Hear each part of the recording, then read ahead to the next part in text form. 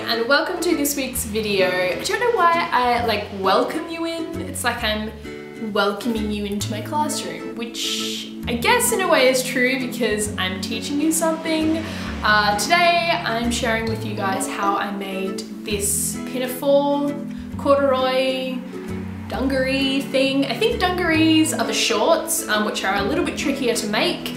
So I went ahead and drafted up this Pinafore pattern. I'm not going to include how I drafted up the pattern. I'm just going to leave a link down in the description box to my blog, which has just patterns. There's nothing fancy on there.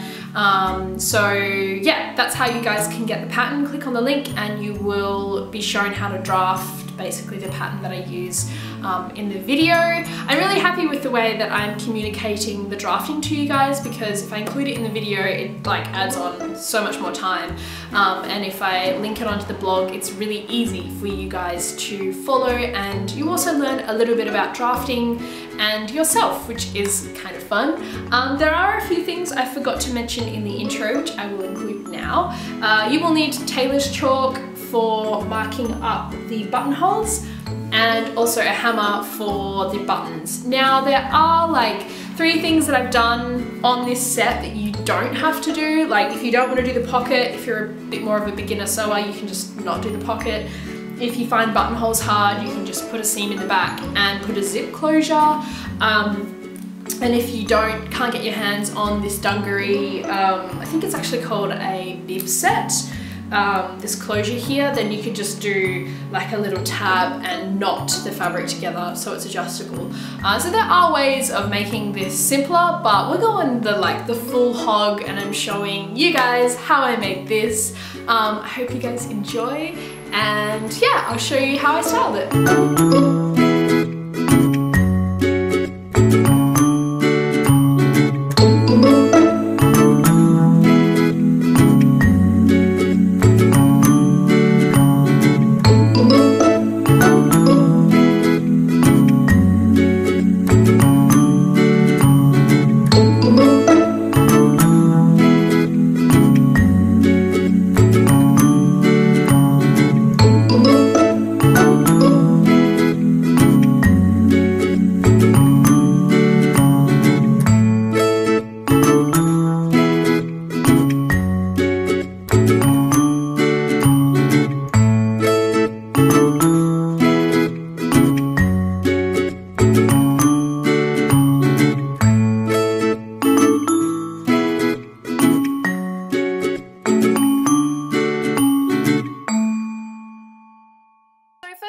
First, you want to draft the pattern. The link is in the description, and all the information about how to draft it will be on the blog.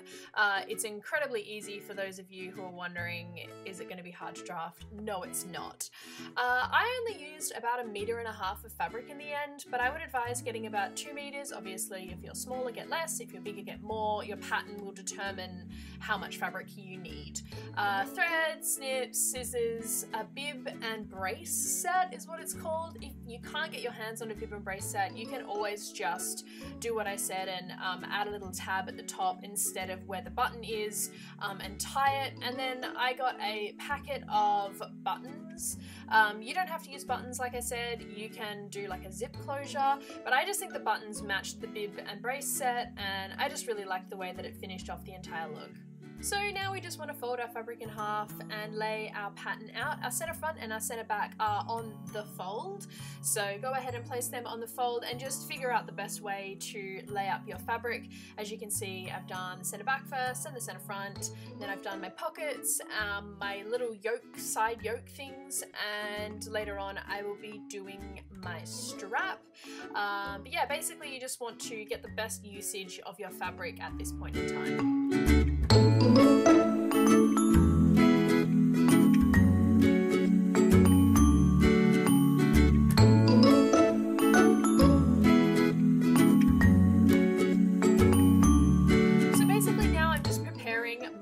Fabric pattern ready to be sewn or overlocked or whatever needs to happen next. So the first thing I'm going to work on is my straps. I want to pin them together, as you can see me doing now, just to make sure everything stays in place. Then I want to work on my side tabs. Now I'm pinning and stitching the curved edge first. If any of this is confusing, trust me, it'll make sense as the video goes along. But yeah, so I'm pinning those in place. We've got 2 of those side tabs. And lastly, before we remove the pattern, you want to make sure you snip in your notch. Now the notch is the point where we finish stitching the side seam together, essentially. So this is what our fabric pattern looks like at this stage. I'm getting ready to overlock the side seams on the center front and the center back. Now, for those of you who don't have an overlocker like myself, you can simply replace any overlocking step you see me doing with a wide zigzag. So just hop on your sewing machine, put the stitch length to like a really short stitch length, like a 1 or a 1.5, and pop it to like a really wide zigzag, and basically that'll just catch the raw edge, which essentially is all an overlocker does. It just stops the fabric from fraying. So once all of that's overlocked, I want to start work on my tabs and my pockets. Now my tabs are the way that I am finishing and closing the garment. The tabs stop people from seeing your underwear. They're basically what we attach the buttons to. They are a very important part of the closure.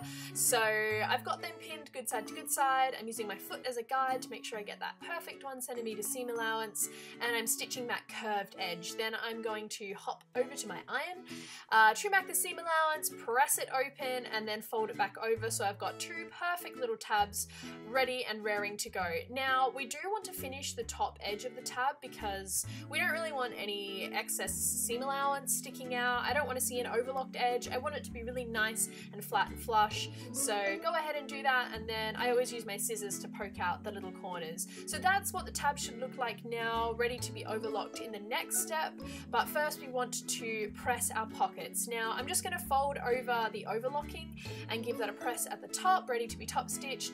And now I'm going around, as you can see, and I am pressing over the seam allowance. This just makes it really easy when we place the pocket ready to be pinned in place. I don't have to battle with my seam allowance. It's already pressed and ready to go. I just have to place it down and pin it in place. So now we want to look at attaching our side tabs to the center back of the skirt. So first things first, I want to overlock that raw edge that's left on the side tab and take it over to our center back pattern and start pinning it in place. Now you can't see it from here, but I have pinned a centimeter down from the top. We need that centimeter because we're going to be overlocking it and top stitching it later on. So jump back on the sewing machine, and using our foot as a guide, I have stitched 1 centimeter in from the raw edge. There you can see the 1 centimeter allowance that I've left at the top.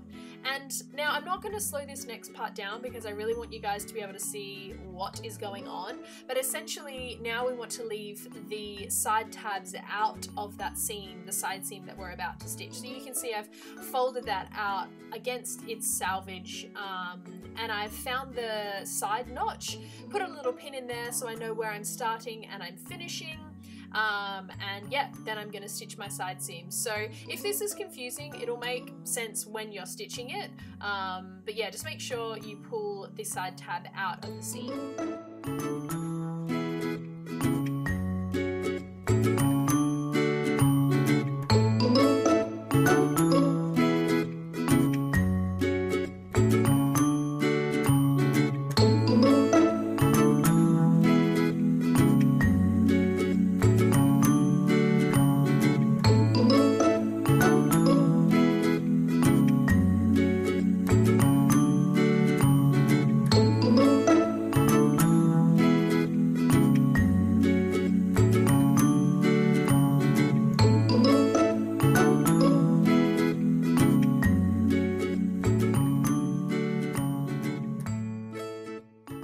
This is what our garment should be looking like now. We've still got a few raw edges which we need to fix up, so go ahead and overlock your center back at the top, the side front panels and the hem. And once we've done those, we're going to work on finishing our neckline. So I decided to add a 2 centimeter seam allowance at the top because I knew I was going to be putting those buttons in place. So go ahead and grab a tape measure and measure that in place so you know you've got that perfect edge. Pin it and hop on the sewing machine and give give it a nice little top stitch. The same goes for our pockets. So we just want to top stitch that raw edge in place and then come back to the front of our pinafore, and again with a tape measure, make sure it's all nice and straight and pin the pocket in place.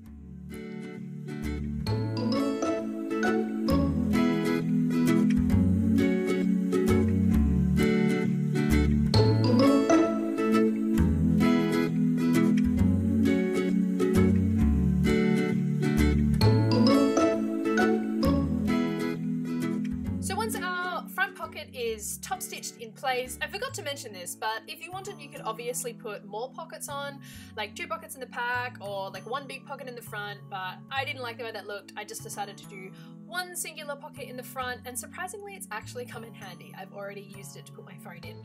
But I digress. So once you've stitched the pockets in place, you then want to flip over and top stitch that side front seam on either side, and then look to work on our straps.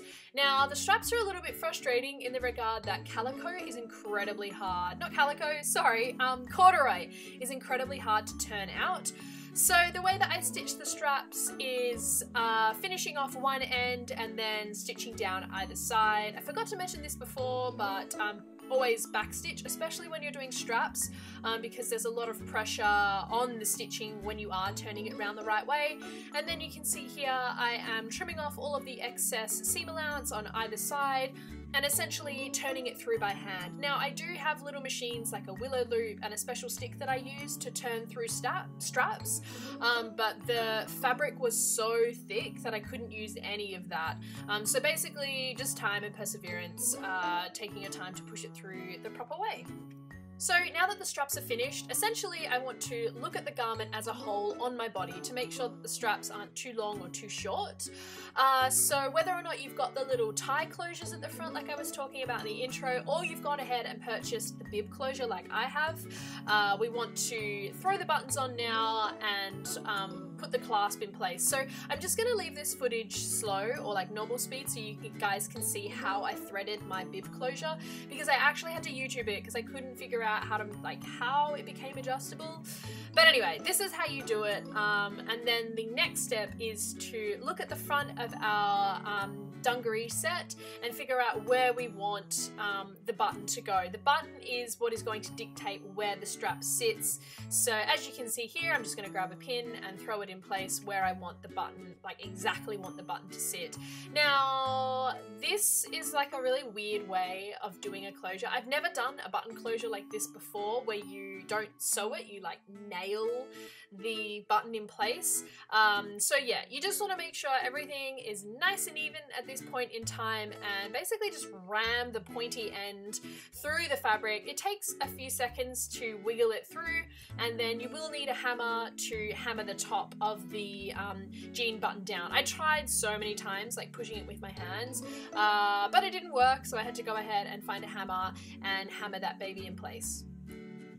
Oh my gosh, I've just noticed that I have a line from where I wear my elastic sewing cushion. So I've just pinned the side seam up just the once here, so it's gaping a little bit right now. But now I'm just looking at the fit in regards to, do I want it to sit higher or lower? So once you've figured out what your strap length is, we want to attach it to the center back of the garment. Now, as you can see here, I'm just finding the strap point. So I found the center back and then I folded in each side seam to find the exact point where I want to put my straps. You by no means have to do the crossover like I have. I just like it when the dungaree straps cross, because otherwise they want to fall down all the time. Like whenever I wear my dungarees and they go, because I have a pair that goes straight back, they always fall down and it's so frustrating. So that's why I've done the crossover like this, but you might by no means have to.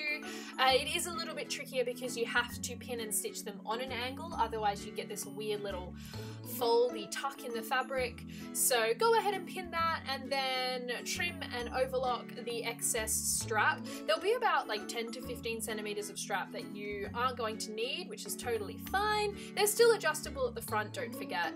And then I'm top stitching the strap in place, making sure that I do it about 0.5 down, and then I get to finish the edge. I love this part of a garment, like getting to top stitch the side front, which I don't think I filmed, and the center back down. It's literally like a finished garment now, and all we have to do is the buttons or our closure, whichever closure that is you decided to do. Yeah, so this is what the garment looks like now, and we are going to work on our buttons.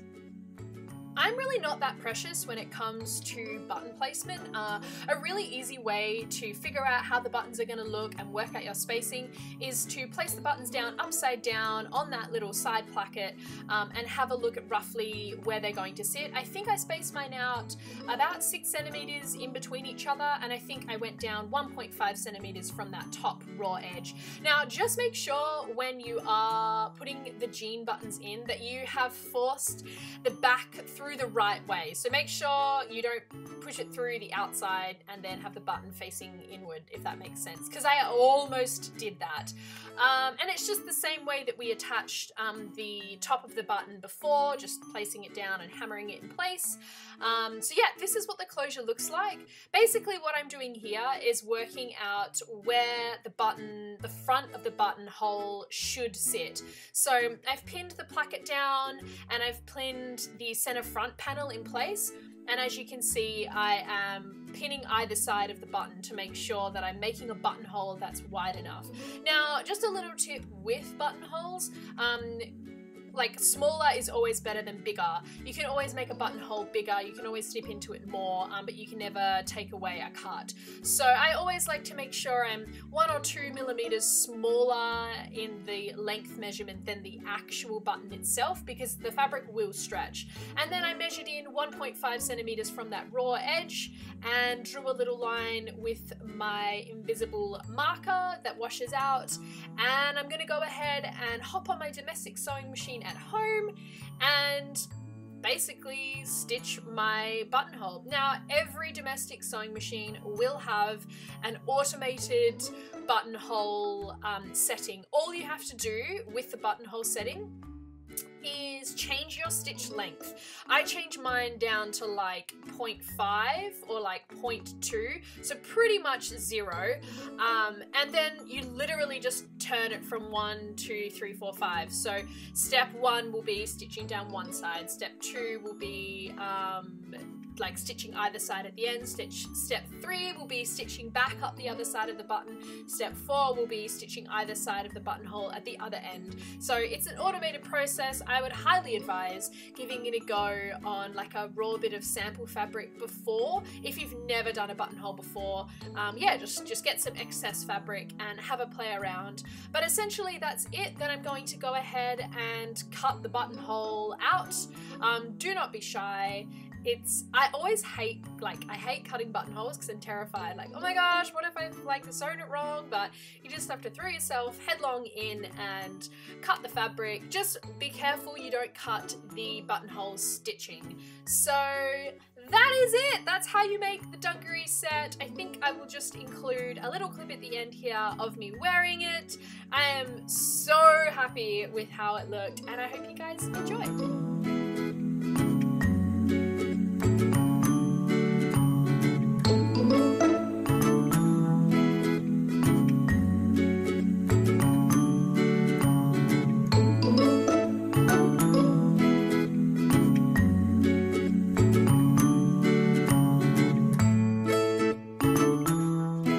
Ask you guys about that. Why is it that when you do something as silly and insignificant as cutting your hair or coloring your hair or piercing your ears or getting a tiny tattoo that makes you feel like a whole nother person?